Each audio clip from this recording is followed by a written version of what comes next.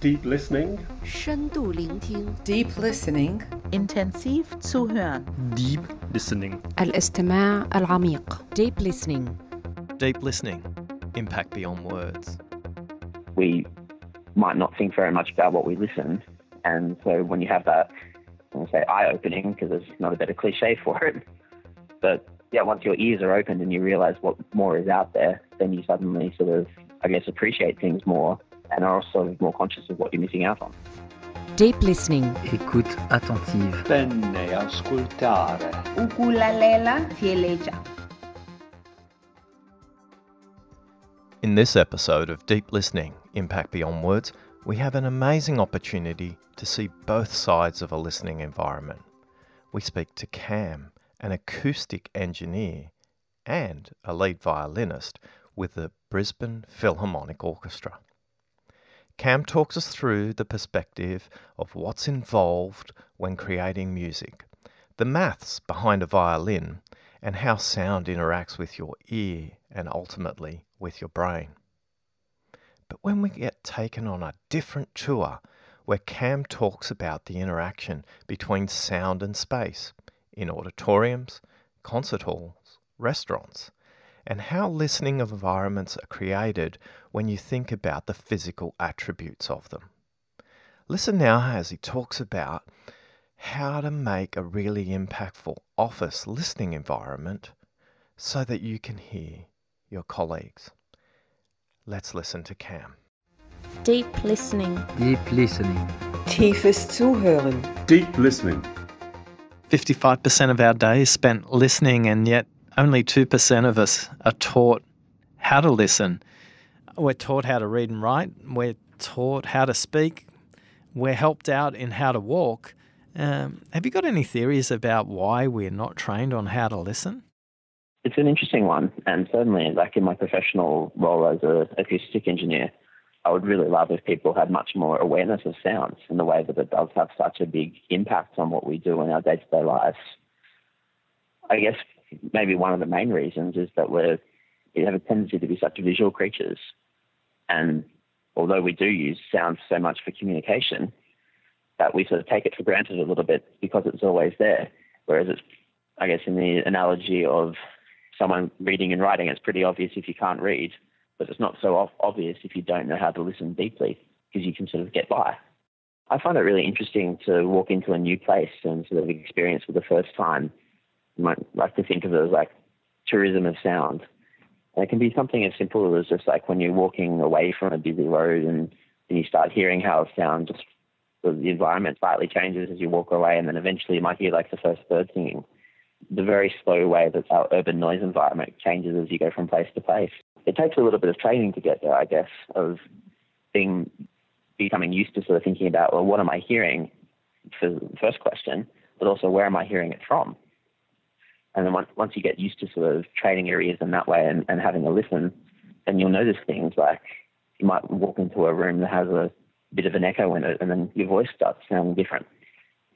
Or you'll walk into the opposite, sort of a room that's really dead and it feels like the room is almost sort of sucking the sound out of the air, and the way that things sound so much differently in each space.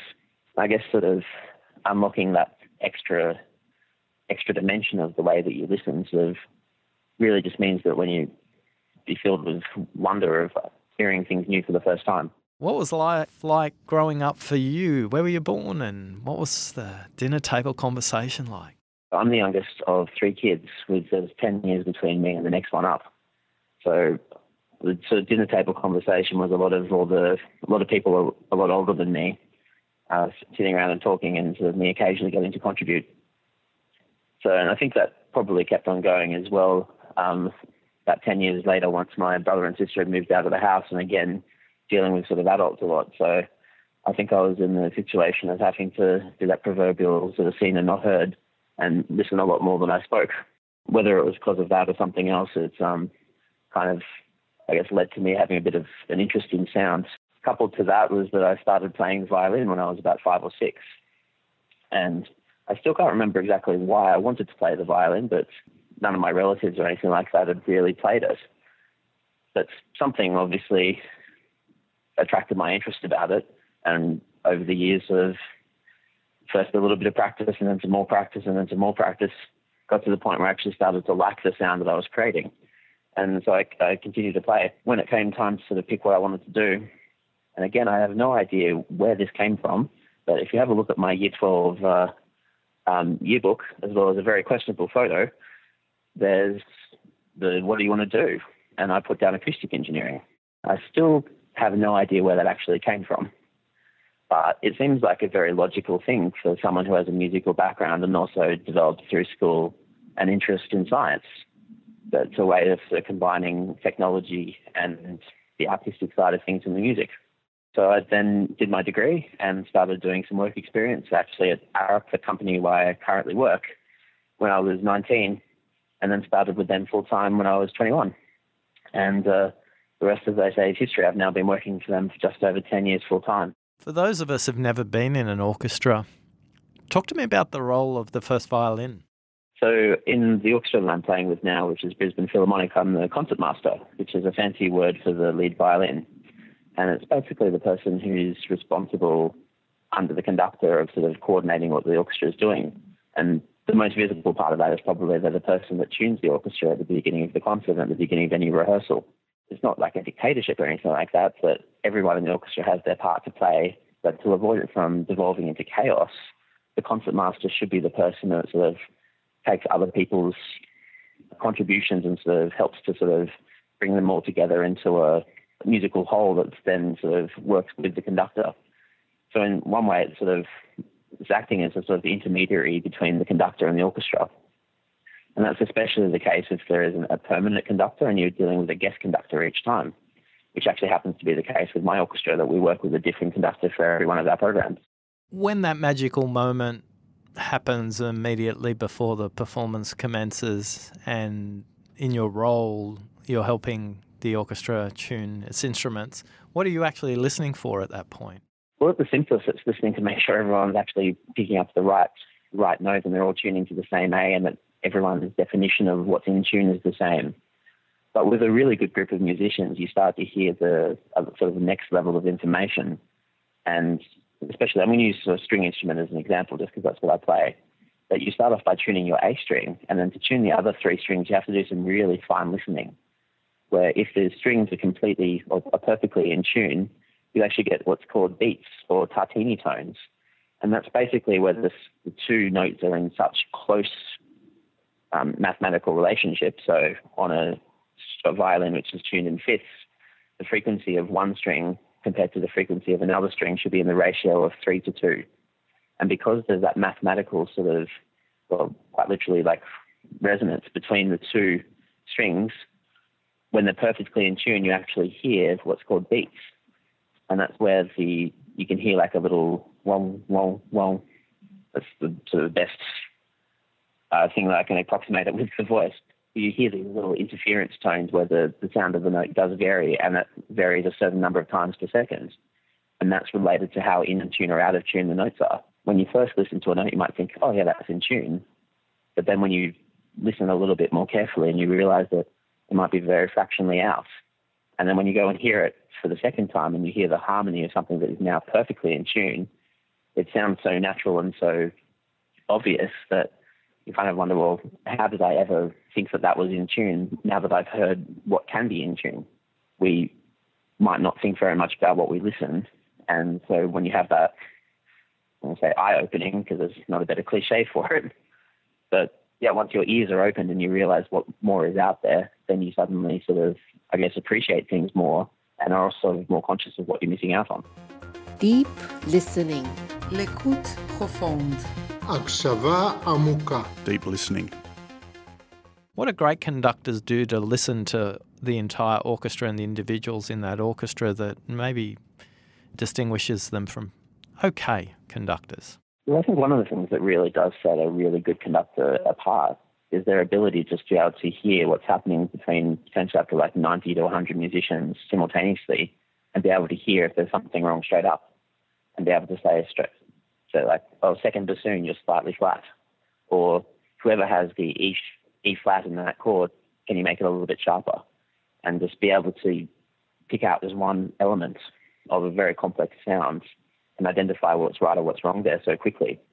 Whereas most people would have to sort of, all right, everyone stop, everyone start playing one at a time, and then you'll notice the point where it sort of starts going wrong. That's a very looking at what's wrong kind of thing approach to a good conductor. And there's definitely a role for that of the conductor is there to try and work out what the problem is and then fix it and improve it. But I think where a great conductor comes into it as well is that they're a positive thing rather than a correcting a negative. They're inspiring the orchestra to do better things. They have a vision for the sort of sound they want to create, and they're able to communicate that in a way that helps the orchestra to understand how to produce that sound. I was once told that the difference between a good conductor and a great conductor is a good conductor's focused on the orchestra and a great conductor is focused on the interplay between the orchestra and the audience. How true is that? I think I'd agree. Musical performance should have an element of theatricality to it, and it definitely should be more interesting than just listening to a CD at home, even if the playing is objectively not as good as what you're getting on a CD. There's that the realness of being in a real room, listening to real musicians, I think has something that a CD potentially never will be able to replicate. How do you think the conductor listens to the audience while they're in performance? You can sort of, I think, hear when the audience is listening intently. There's a different quality of silence. The cliche is to sort of use silence as the absence of noise, and I guess that's the narrow definition of it. But I think that you can hear the difference between it's a silence that it's existing just because someone's not saying something versus a silence that's existing because someone is concentrating and there's this intent on not making a sound because they don't want to miss anything. That takes us naturally to the auditorium in which the performance is taking place in your profession as an acoustic engineer. Talk us through a day in your life as an acoustic engineer as you stand in front of a concert hall or maybe a conference centre or maybe even an office space. What are you listening for? What are you looking for? What are you sensing? So if we're after a concert hall sound and we want to have good acoustics, one aspect of that is actually understanding what good acoustics are. Through a lot of research, we've actually discovered that people have a lot of different tastes when it comes to music. And that's what good acoustics means for someone isn't necessarily the same as what other people will have. Whether you can hear the notes clearly, whether all the instruments are equally in balance, whether it's loud or soft, whether it sounds like it's close or distant, whether it sounds like it's all coming from one point on stage or whether it sounds like it's much broader and there's like a sense of three-dimensionalities for sound. All those really complicated things which different people will value different aspects to that. And so wine tasting is a really great example because there's an element of personal taste to it. And so what we've discovered from that is that you can't necessarily say that there's perfect acoustics. And until we can necessarily reduce people's individual preferences to an equation, we might not be able to optimize that mathematically either. And so what I like to think of acoustics now and my role where it's designing a concert hall and other space, is that we're actually trying to provide an experience for people where the designers of the sound environment. And in a concert hall, that's pretty obviously it's the purpose of the room, but in other spaces as well, we're trying to design still a good environment for sound, whether it's the office where you're working and you're hoping not to be distracted by someone on the phone 3 meters away or 3 desks away from you, or whether it's just an outdoor space where you're doing a soundscape and we want sort of our outdoor environment to sound as good as our indoor environment. The more that we sort of understand the way that our ears works, the more interesting it gets, I think, because they have this really remarkable ability to keep track of the thousands of sound reflections that arrive at our eardrums when we're in a room. So if we hear two sounds arrive at almost exactly the same time, even from different directions, our ear is able to sort of combine them together into one note. But even though we don't hear them as two separate notes, our ears are still sort of process that they've come from different directions. And so that means that we feel this, we hear the room as having a sense of space, even if it's not being distinct in time. So if we're trying to translate that into sort of designing a concert hall, then we're trying to get this particular pattern of reflections at people's ears so that they hear enough early energy that arrives at their ears close to the sound so that it sort of fuses together and sounds immediate. And then we want some sound to arrive later and later that sort of blends together in a smooth sequence that we call like reverberation. And then also trying to avoid anything like echoes, which is sound that's arriving much later that's distinct, that can be distracting. And so it is really a balancing act, because you want enough sound to arrive at people, but not necessarily all at the same time.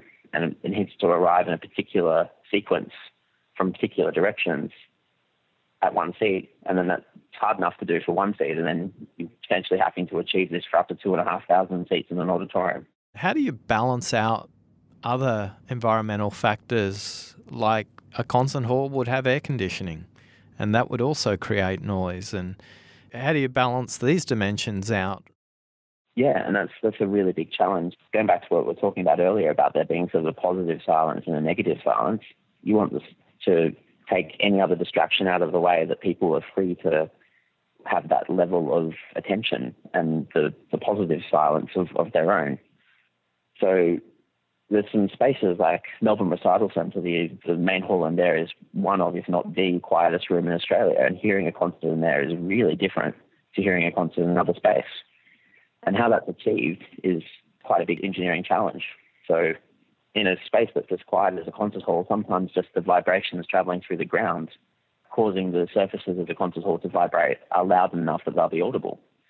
So it's quite typical if you're close to a rail line or a tram line, which Melbourne Concert Hall is. There's a tram that runs literally out the front, that the whole auditorium is resting on springs. And so they act as like a floating structure within, and the vibration in the ground can't cross the barrier of the springs to get into the structure where the concert hall is located. And it's obviously a pretty expensive thing to do, and you don't do it lightly.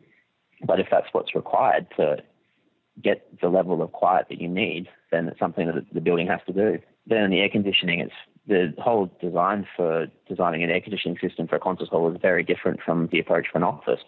It's about trying to get the air to waft into the space as quietly as possible. So it might barely be moving when it sort of goes through the air conditioning ducts. And then that means a completely different style of approach, because you need massive air conditioning ducts to get that volume of air that's moving so slowly that it's inaudible. In a concert hall, even sometimes the sound of the lights themselves is too loud. So hopefully you'll never see fluorescent lights used in a concert hall, because they're too loud by themselves. Deep listening. Deep listening. Deep listening. Tiefes Zuhören. I was curious if you had any tips to improve listening in an office environment from the perspective of an acoustic engineer. Well, there's probably three things in most offices that are affecting how much sound gets between people. And one of the first ones seems a little bit obvious, but it's, well, can you see them? Because if there's line of sight, there's also usually line of sound. And so that's why offices that have sort of partition barriers between desks are usually quieter and have less distraction than offices that don't. And obviously sound's only one aspect of that, and there's some benefits from being able to see what's happening, and we don't really want to go to sort of the days of cubicles and things like that where there's not much connection between people. But there does need to be a bit of a balance between how much you can see things and how much you can hear things. And sometimes there's a trend to have too much visual connectivity, which then means that there's also too much acoustic connectivity. The second one is actually just how quiet or loud the office itself is. And it's a little bit paradoxical, but sometimes modern buildings are too quiet. Because we design a building and there might be like a sustainability rating tool that's being used to design it, and that gives the points if the building's quieter than a certain value. And that's an important thing to do. You don't want the building to be too loud, because then that's annoying in itself. But they haven't quite really latched onto the idea that a building can also be too quiet. So if you've ever been into an open plan office sort of late at night and you can hear what someone's saying 20 meters away across on the other side of the building, and that's probably because the air conditioning's turned off and there's nothing to sort of get in the way of the sound, what we call sort of sound masking. And so sometimes what we have to do in an office is to actually introduce some sound electronically.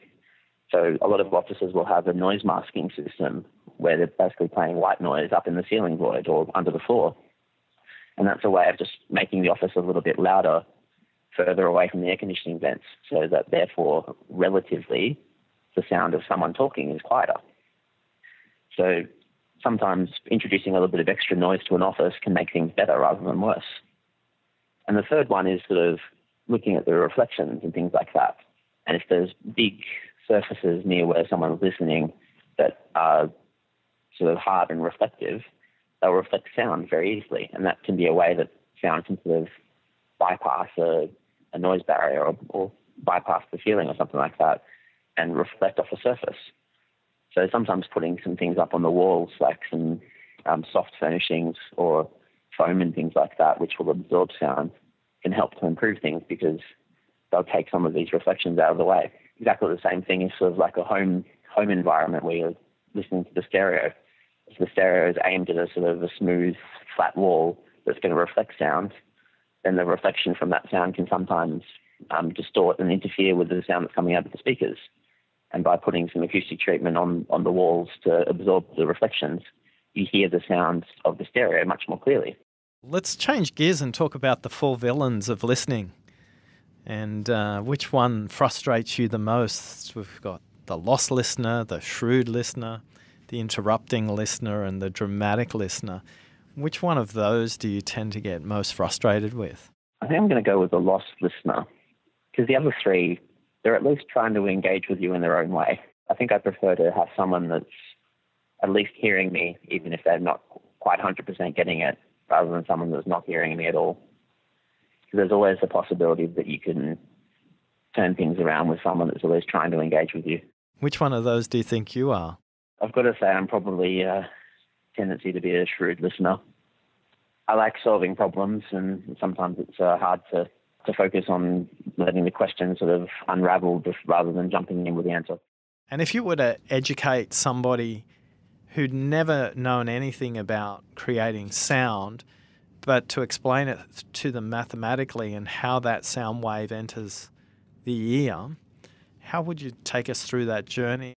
Basically, the way that our hearing works is that the external part of the ear, which is called the pinna, so that's a little radar dish and sort of scoop and helps to sort of collect sound and get it into the ear canal. And oversimplifying, but because of our ears being located on the side of our head, that's how we tell the difference to the sounds coming from.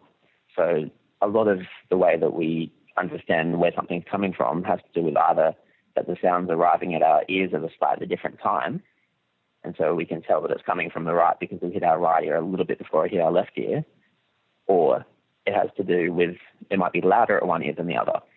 And so once it hits the ears, then sort of travels into the eardrum and then gets transferred by three little bones. But the really interesting thing is that then it hits a part of the ear called the basilar membrane, which you can think of like a little cone. And the cone is tuned to different parts of sound. So at the entrance to the cone is where we hear high-frequency sound, like treble sounds, and then as it goes further along is where we hear low-frequency sound, bass. And it means that high-frequency sound gets absorbed by the little hair cells on the eardrum, and they vibrate kind of like little strings when they hear a sound, and that's how our nerves know that something's happening, because the hair cells then send an electrical signal to the brain where they're processed. Because of the shape of the basilar membrane, because the low-frequency notes, the bass notes, happen at the tip of the cone, far away from the entrance, it means that they actually can sometimes interfere with us hearing the high-frequency notes.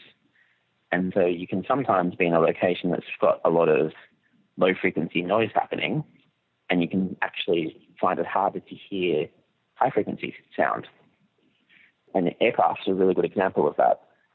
It's a lot harder to listen on an aircraft and to converse, and that has a lot to do with how much low-frequency noise there is on an aircraft. And so it's not so much necessarily that an aircraft is loud, but it's also about where it's loud that makes it so hard for us to communicate in an environment like that. That's also what makes things like noise-cancelling headphones so effective, is that because it's low-frequency noise and it doesn't change that many times per second, current technology like noise-cancelling headphones are able to sort of pick up that noise that's pretty close to constant, and they can generate the sort of the inverse of the noise mathematically so that they combine together to give you zero. And so that's why noise cancelling is really effective for things like aircraft. but it's not quite yet effective for lots of other noise sources. The computers and microphones and processing aren't quite good enough yet to deal with that. Cam, it's been fascinating to understand the interplay in your life of listening, a musician, and an acoustic engineer. You've done an amazing job of educating our audience today and understanding why the environments that you set up are more powerful for creating deep listening and creating an impact. I've really enjoyed listening to you today. Thank you. Thanks. Thanks for the opportunity too. Deep listening. Kukai kikitori kuingisela shinene. Deep listening. Deep listening. What a privilege it was to listen to Cam and understand the maths of sound. Something I wasn't completely familiar with is the role of sound waves and how they're mathematical. I love the way Cam explained the interaction of the maths inside concert halls, but more importantly, how you can make an office environment more listening friendly. Which begs the question, how conscious are you of the environment you're in when you're listening? Sometimes a conversation is really appropriate for a corridor or a kitchen. But more often than not, if you want to have an impact beyond words, if you want to listen deeply, a quiet meeting room where you can collect your thoughts and so can the other person, without distraction, without a glass wall where you can see out, is probably one of the more powerful locations for you to engage with deep listening. Deep listening. Lourdes Lassalle. Kukai kikitori. Deep listening. Deep listening. Deep listening. Whakarongo pohonu. Deep listening, impact beyond words.